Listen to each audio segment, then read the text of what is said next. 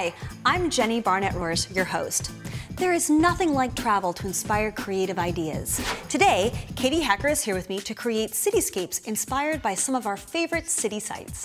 Hey, Candie. Hi, Jenny. Aren't these fun? This is a great way to capture your travels. I think that's such a great idea, and you can kind of relive your favorite travel memories over and over again. That's right. What do we need to get started? Well, first of all, you can save some old maps, or you can use an old atlas. Okay. Okay, you can also, you'll need some watercolors if you want to create your own background, and I'll show you how to do that. Oh, that's cool. Yeah, we'll also have some black paper or cardstock for making doors and windows on our buildings. Okay. We're going to use boxes from around the house. Okay. Or if you want to have very specific shapes, then you can use styrofoam blocks. Great. And we'll also, of course, need our regular tools. For cutting styrofoam, we'll need a plastic knife. We'll also need scissors, glue stick, and if you're going to do painting, then you want to have your water and brush ready to go. Excellent. Okay. Okay.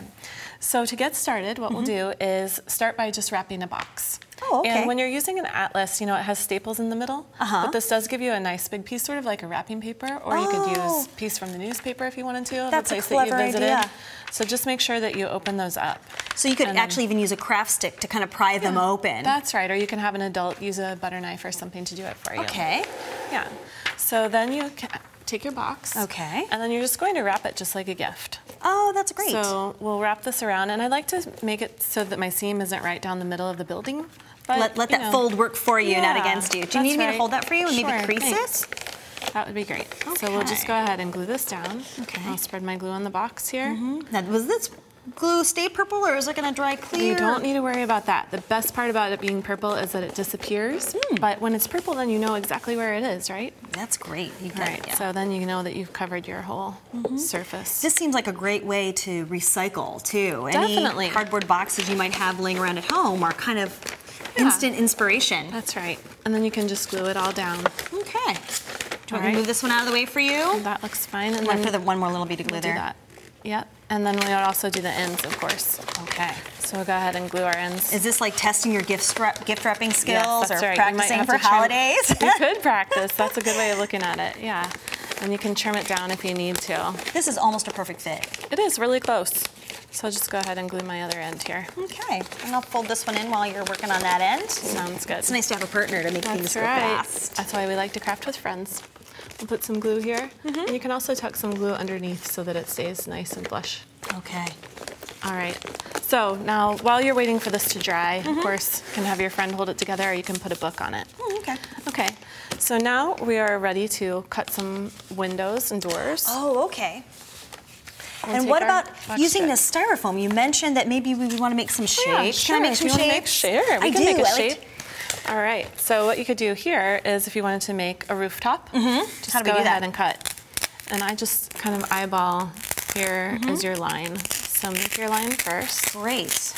and then go ahead and And really, you just need a it plastic knife for that? right. That's Just use not your serrated knife. Yep, just like that. And use your gentle sawing motion. Press it all the way down. And then you can do, I'll just use my atlas here to do my sanding. Oh, that's so cool that one piece of styrofoam actually sands the other. That's You don't right. need another tool for Take that. away all your little fuzzies. Now I have one that I already cut here.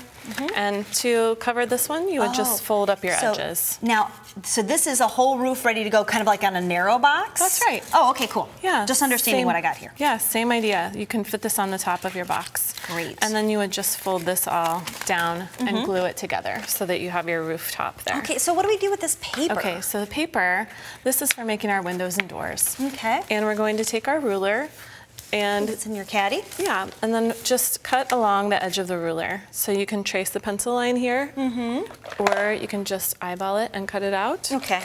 You know, I'm an eyeballer Okay. myself. I know, me too. So cut a long strip, Uh-huh. and then here are some pieces that I have that are already cut. Great. And then I'll just choose the ones that I want to use for my windows and doors. Okay, so let's do a big window here at the top. Okay. I'll show you why in just a sec. Okay. So we'll glue this I'll hold one this on. up for you. This is going to be a big window. All right, we can imagine this is going to be filled. Like a big skyscraper? Yeah, it's going to be a skyscraper, and this is going to be one big window here at the top. And then we're going to make this stained glass. We are? How are we going to do that? Yes. So what we'll do is we'll take some watercolor paper. Okay.